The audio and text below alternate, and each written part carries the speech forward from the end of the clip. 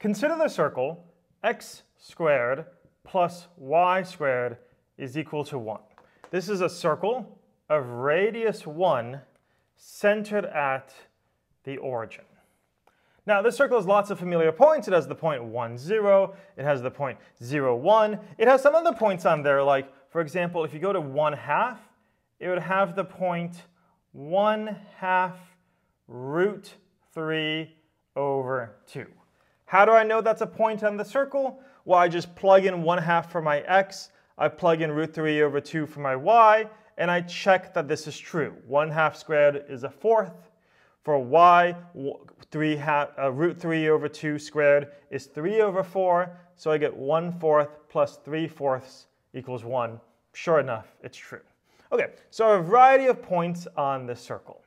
I might want to think about what are the tangent lines to those points.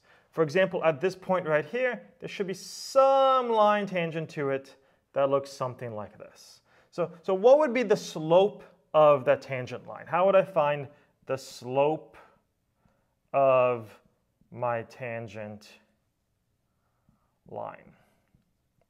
And well, we know what we need to do. We should find some kind of derivative. But the problem is the expression as it's written right now, x squared plus y squared equals 1, is not a function in terms of x. It has both x's and y's. It's an equation that's both x's and y's. And so one way we might try to approach this is we might just try to solve for y. So here's one of our approaches. Approach number 1 is we could solve for y. And we could say, okay, when we solve for y, we get y squared is 1 minus x squared, so y will just be the square root of 1 minus x squared. Well, that's not quite true. Yes, this will give you the points on the top half, but you also have points on bottom when the y is negative. Where do those come from? Well, those just come from the negative square root of 1 minus x squared. When you have y squared equals something, y could either be the square root or the negative square root. Okay, but since we're focused on a point on top right now, we're really worried about when your y value is positive, so we're going to work with this top function. Now we can go ahead and we can find the derivative. So now that you solve for y, you can calculate your derivative. You can do d dx. And so what do we get? We get that y prime, the derivative of y, is just the derivative of the square root. The square root is the same thing as 1 minus x squared to the 1/2 power, so that 1/2 will come down and be subtracting 1 from it to get minus 1/2. And then by the chain rule, you need to times this by the derivative of the inside. So times minus 2x. And what do we get? Well, the 2 and the 1/2 cancel.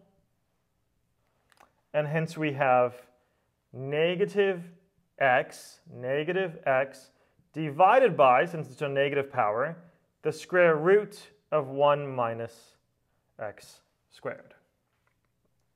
Okay, so let's go ahead back to our original problem. We're at this point where x is 1/2. We want to know what is the slope of our tangent line. We would just plug 1/2 into this. We would just say, well, what is y prime at 1/2?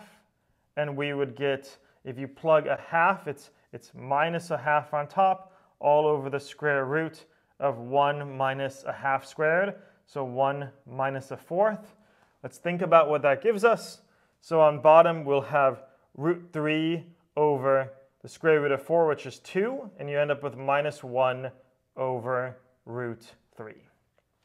Great, we get the slope of our tangent line. And this is a fine method.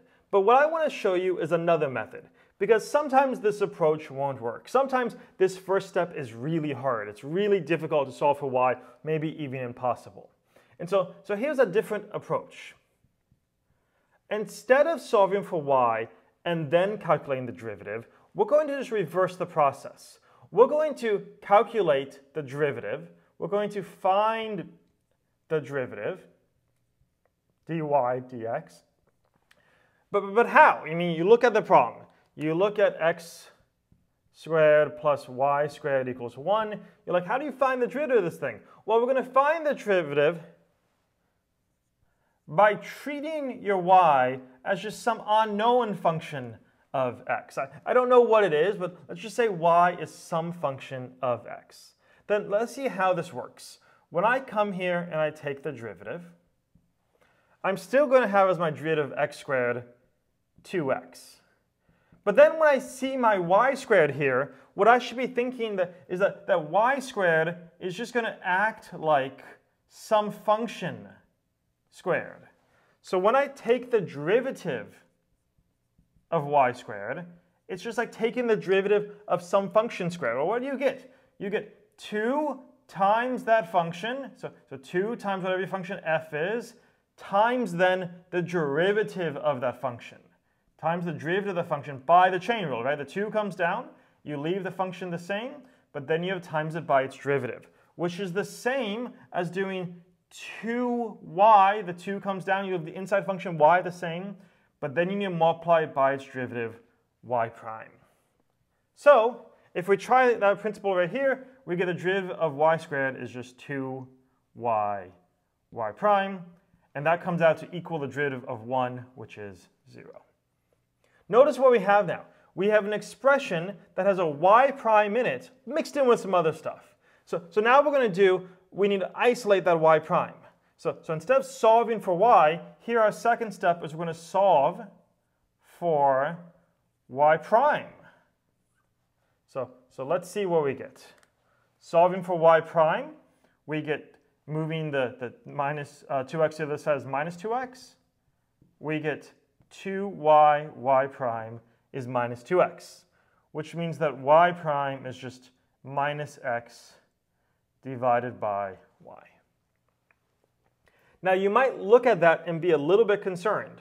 I mean, after all, it seems like I got a different thing for y prime here than when I solved it over here to the left using our typical approach. But is it really different?